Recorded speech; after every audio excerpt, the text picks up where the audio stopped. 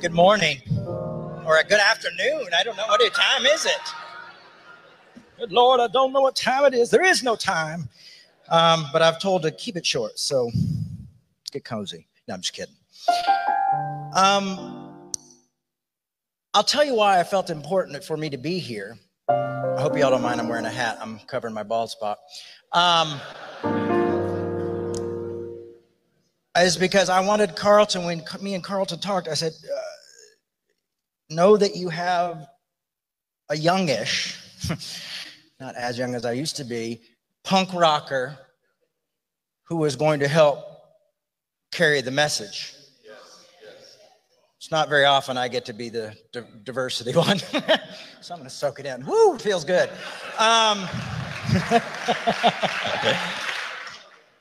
So I've known Bishop my whole life. PTL, Jim and Tammy Baker, Mama Daddy. So Carlton used to come, and Carlton said, one time he said, they just smiled so much on PTL. But, so I've known him since I was a little boy, but the first time we really met was at the Cathedral of the Holy Spirit. And he would speak, how many people? 10,000? I mean, it was insane. And how we met was, he was like standing there, and I started running towards him, and I said, where in the hell were you all? His security stood up, and I thought, this is the end. Hallelujah, I'm going to meet my maker. And he said, what do you mean? And I said, when my parents fell, you abandoned us. Where were you? And not just Carlton. I met Carlton, you're representing all of the evangelical Christians. And he just grabbed me and hugged me, and he said, we did. And we were wrong.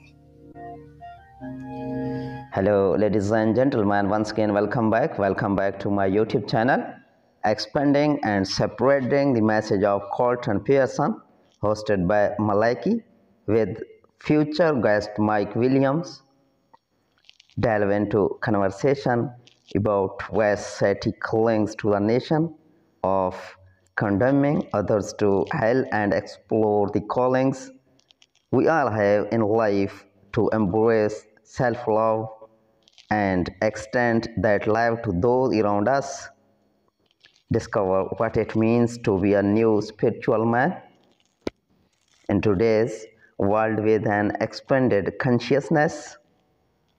Plus, we will discuss how even the negative comments about Bishop Pearson inadvertently spread his message further, editing our community's mission to heal from religious trauma. Don't miss out on this thought-provoking discussion tune in live on Facebook and YouTube. Viewers, if you are new to this channel, please subscribe. At the end, I would request to all, please pray for the departed soul of the legend. Rest in peace, legend. Rest in peace.